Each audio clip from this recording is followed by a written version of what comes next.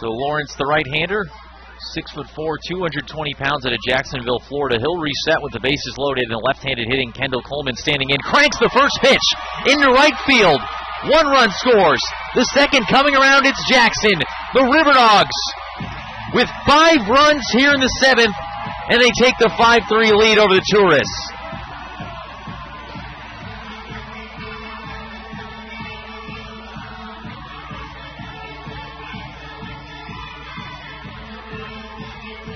First pitch swinging for both the 2 RBI singles here in the bottom of the 7th inning. First Jackson, then Coleman.